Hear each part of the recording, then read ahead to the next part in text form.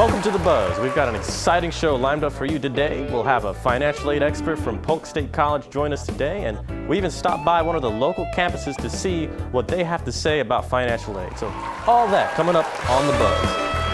The Buzz with Albert Rodriguez.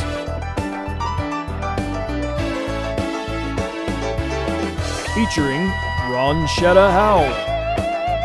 And now, your host, Albert Rodriguez. Welcome back to our show. We've got a special guest on today. She is a financial aid expert from Polk State College. I would like to welcome Miss Ronshetta Howell to our show.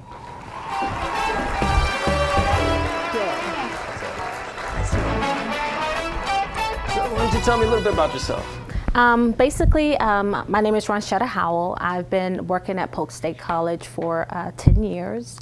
I started off as a cashier, and then I moved to the financial aid department, which is also, known as the Office of Student Financial Services.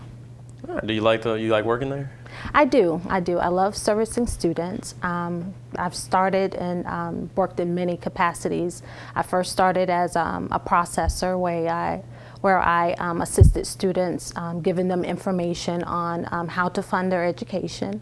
Then I started as a supervisor, and I moved to the Lakeland campus for a couple of years, and now I'm back at the Winter Haven campus assisting students in our special programs. Oh, that's pretty sweet. I actually go to the Lakeland campus myself as a part-time student, although I haven't really been to the Winter Haven campus. Why don't you tell me what that's like? That's the main campus. It used to be the largest campus, but I think the enrollment has increased on the Lakeland campus. Most of all the administrators and, pretty much both campuses are the same as far as what it offers students. But I enjoy both campuses. I actually worked on the Winter Haven campus before I went to the Lakeland campus. Oh, sweet. Sweet. How about, you know a little bit about the new aerospace program they've got, right? I do the financial aid part of it, yes. Okay. Mm-hmm. How old is that program? I have a couple friends that are in it, but they haven't told me how old it is, and I was really interested in it at one point.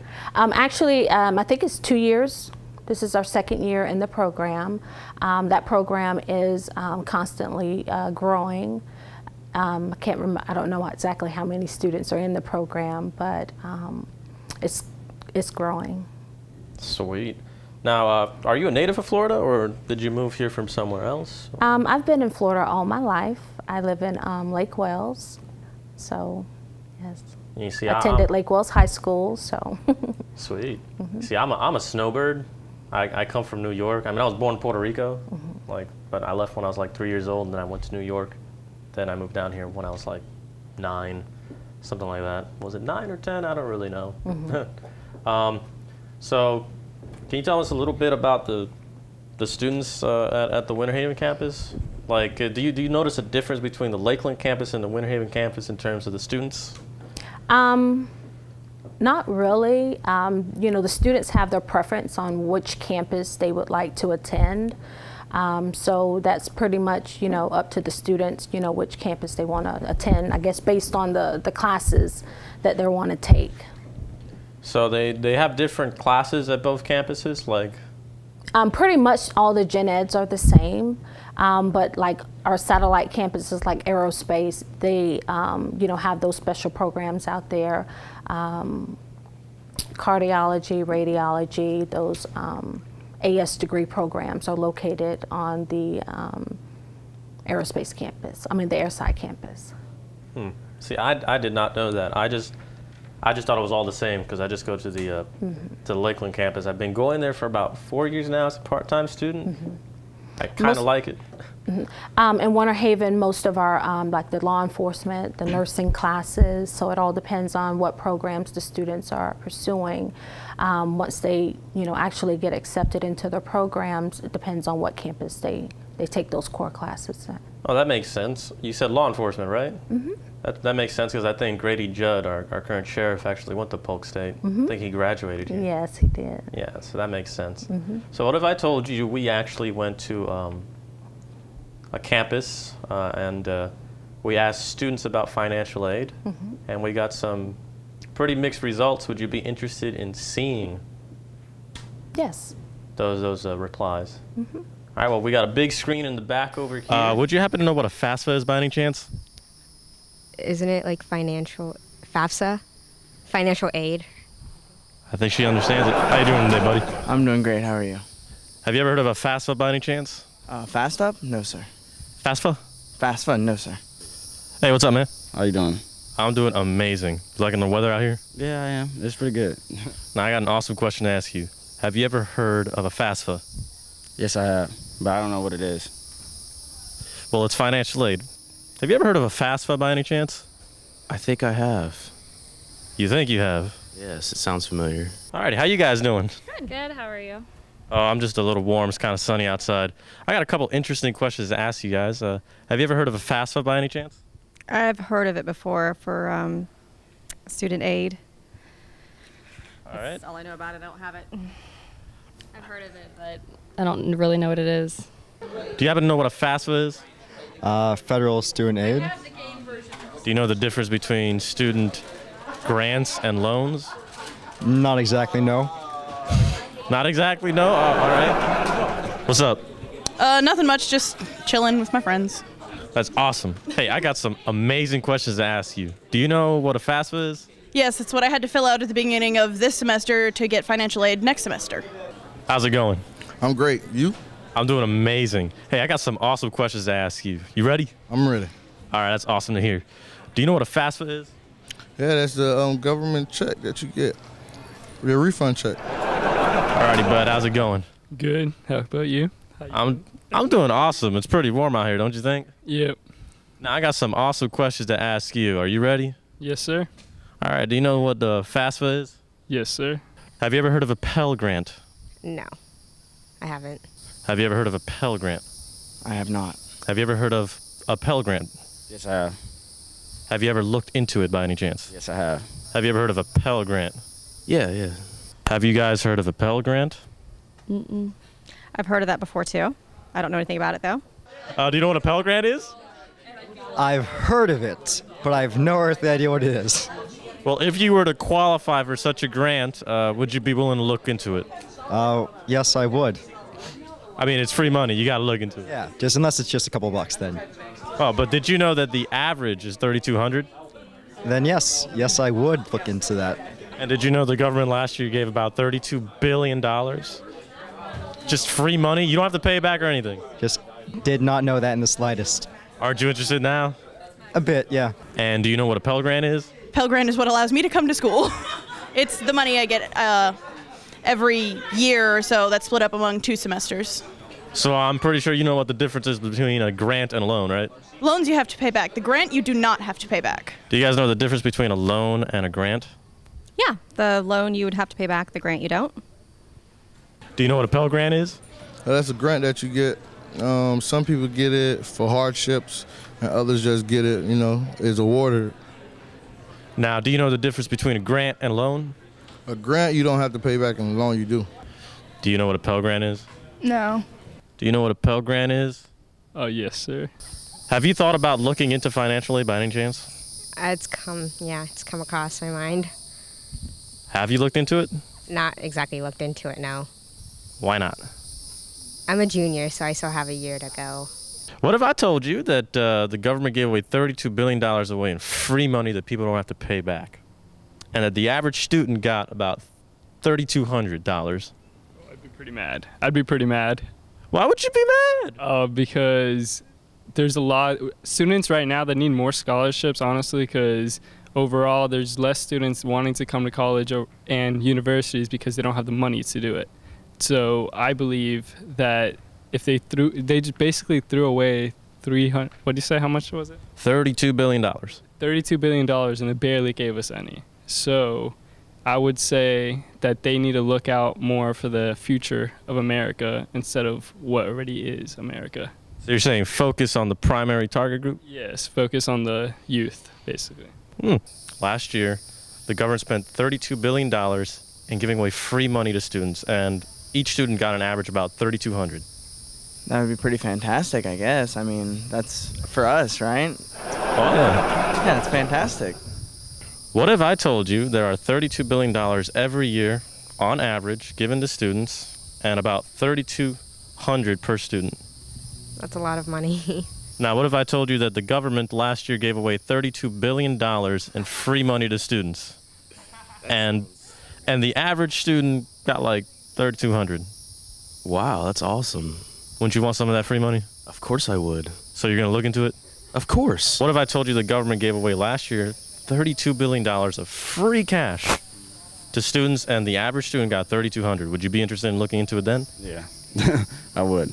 Because I love free money. You love free money? Yeah, I love free money. You guys know that the government gave about $32 billion last year in federal aid for just straight up free money for students, and the average student got $3,200. I didn't know that. Wait, that's federal aid, or that's a grant, or it's a loan? What is that? Federal aid. Federal aid. So they don't have to pay it back, or they do? They don't have to pay back. No, I did not know that.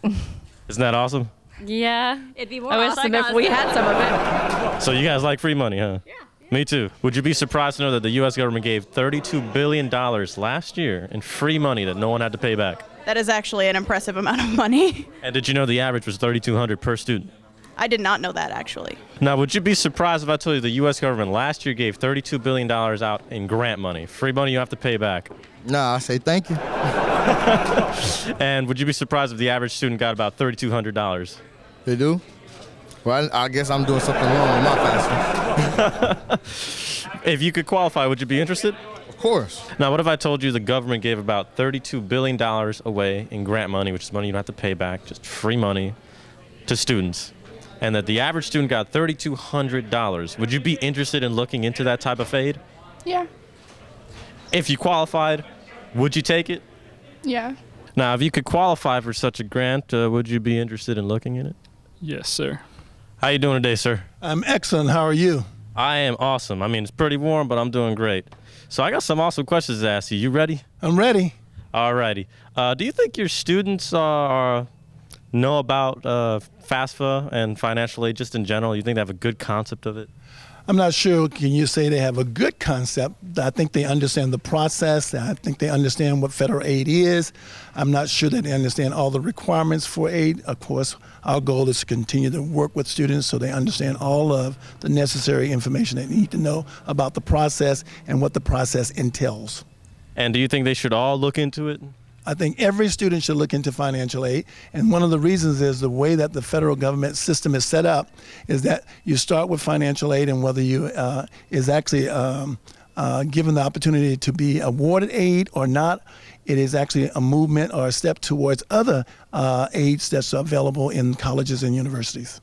You seem to know what you're talking about, sir. Well, thank you so much. What if I told you that the government gave away $32 billion nationwide in free grants to students, and that the average student got $3,200? Would you be surprised, or do you know? I wouldn't be surprised at all, and one of the reasons that is some of the best actually assistance available. Still, there are many students that don't know the process or know how to apply for them.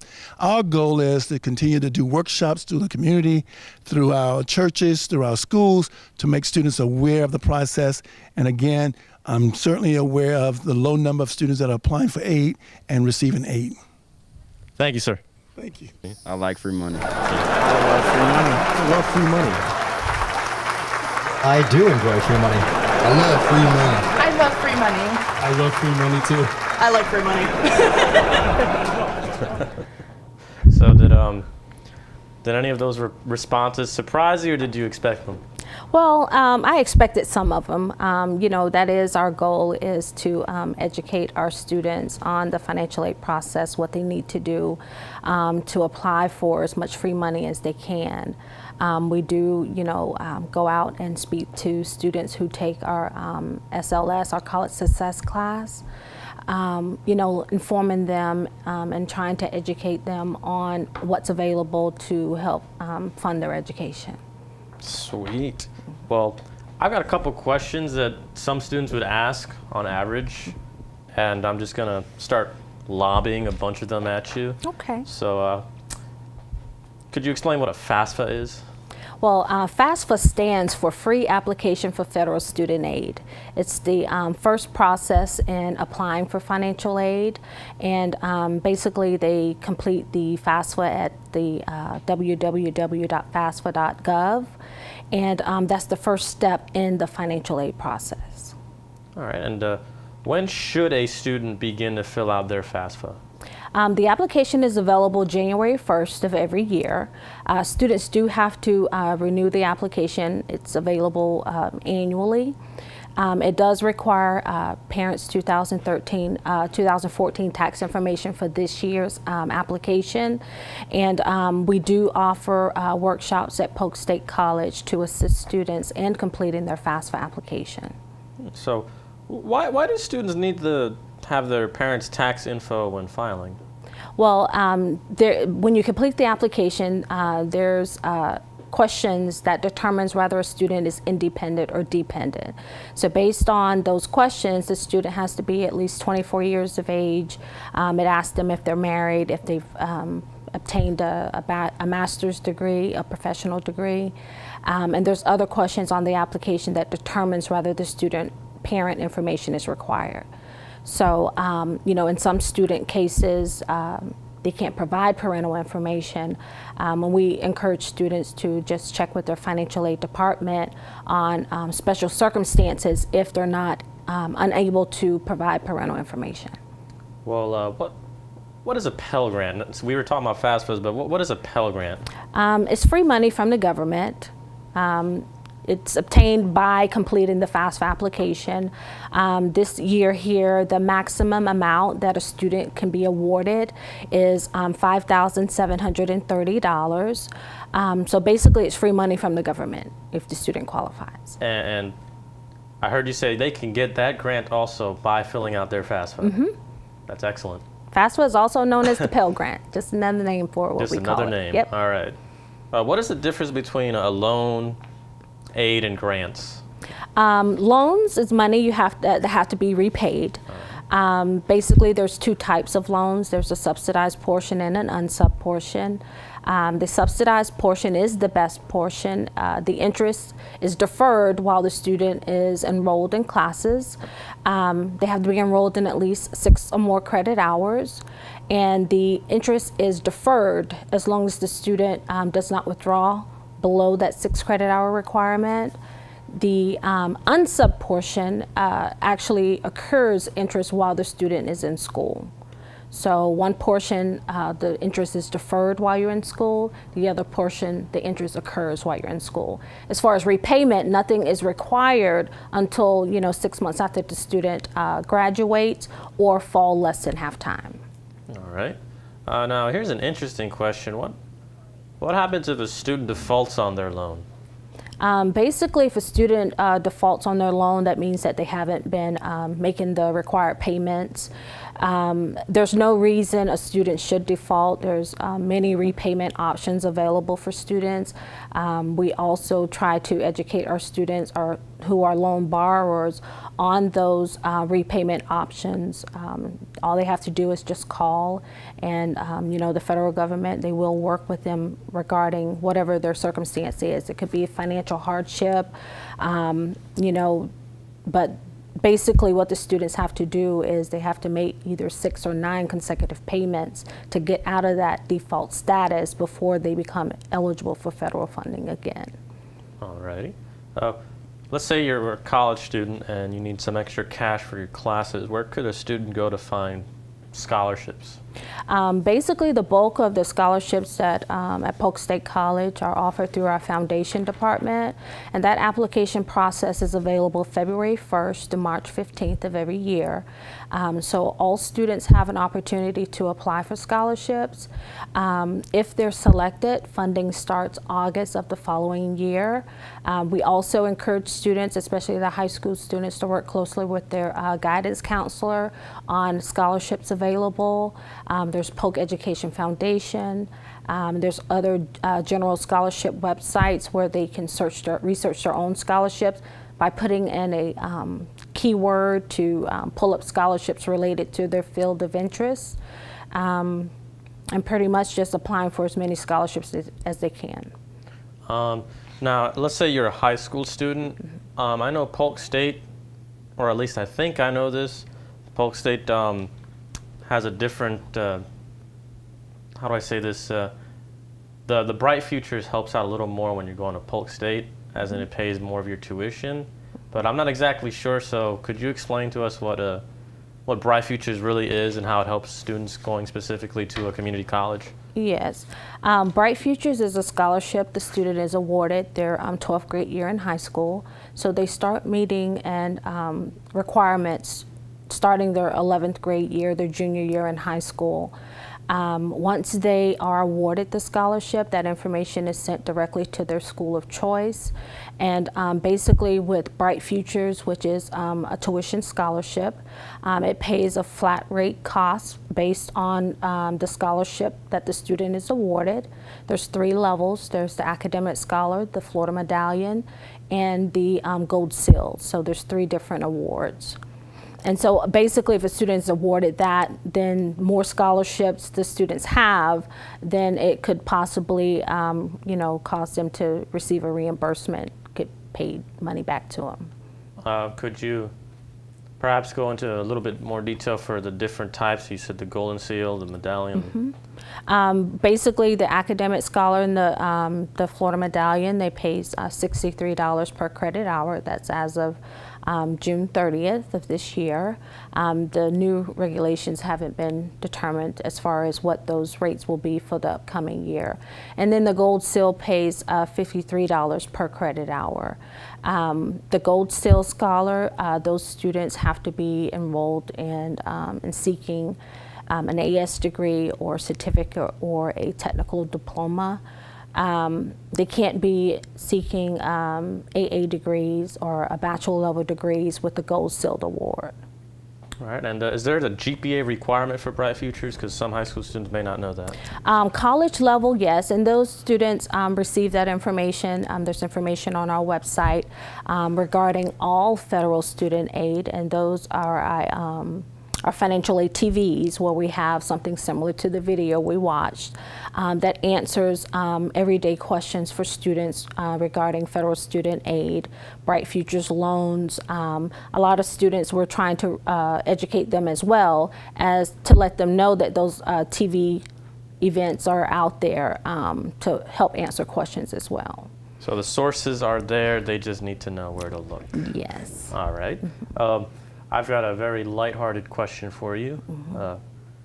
Was interested in knowing, what's your favorite color? Purple. Purple, really? Yes. The color of royalty? Yes. That's pretty nice. My girlfriend's color is also purple. Purple, so yes, I love purple. A lot of people seem to like purple. Mine's blue and green. Blue and green. You got to have 2. Yeah, I have to have 2. I like blue because it's blue, and I like green because, well, I like money. Yeah, that makes sense. Is there anything else you would like to, if you could, for any college students watching this, is there anything you would like to be able to inform them on? As far as the financial aid process, they do need to file your FAFSA early. They need to know their school process of whichever school they plan on attending. They also need to follow up with the financial aid office regarding deadlines, as well as the school's deadlines. And apply for as many scholarships as they can. If they have any questions, make sure they ask. A lot of schools have information available on the websites, but we also try to educate the students with free workshops that we have for the community. We have them for the campus, inviting students to come to the campus, as well as we go out to the high schools and present the information as well. Well, I just want to thank you for the information you provided us, and thank you for coming on the show. And, you're welcome, and thank you for the invite. All right, and we'll be headed out to a commercial break, and when we come back, there'll be a new segment, so stick around.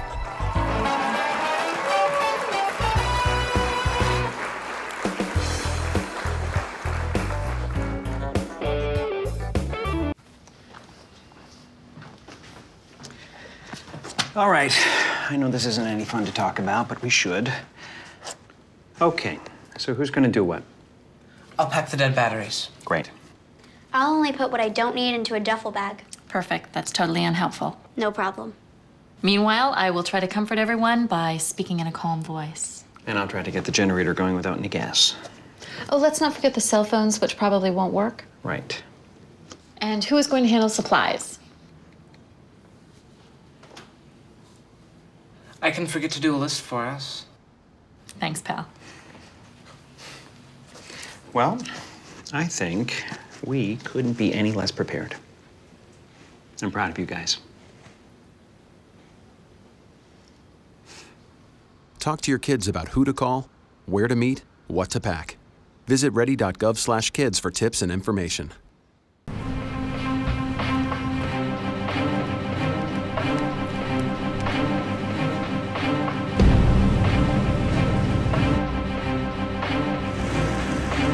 That's my daughter.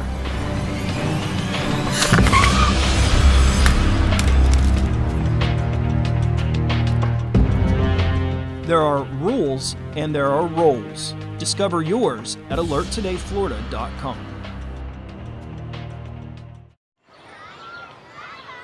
Did you know kids who play outdoors have healthier lungs? Totally. I did. Did you know that boys that play with dolls make better husbands? My son has lots of dolls. But did you know terry cloth diapers breathe better? I did. It's totally true. Oh, yeah. Did you know that strollers have the right of way on the sidewalk? Yes. Yep, I did. Did you guys Did you know that kids who eat breakfast have higher GPAs? Yeah, I know. Yeah. That's actually what I was going to say. Did you know babies should never touch silver? It's really bad for them. I knew that. Did you guys know that statistically friendly kids have more friends? Mm-hmm. Yeah. That's obvious. Did you know most people think they're using the right car seat for their kid, but they're not?